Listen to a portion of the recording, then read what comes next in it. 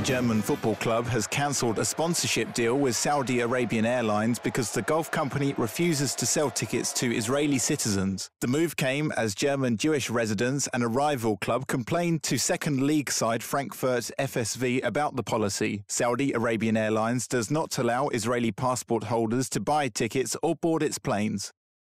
Earlier this year, New York City Mayor-elect Bill de Blasio called for Saudi Arabian Airlines to be banned from the US city's airports. He said no city in the world has closer ties to Israel than we do, and yet Israeli citizens are being discriminated against right here at JFK. In response, the director of the airline defended the company's anti-Israel policy, stating that since the countries do not have diplomatic relations, Israeli passports cannot be accepted. Citizens from the Jewish state cannot enter Saudi Arabian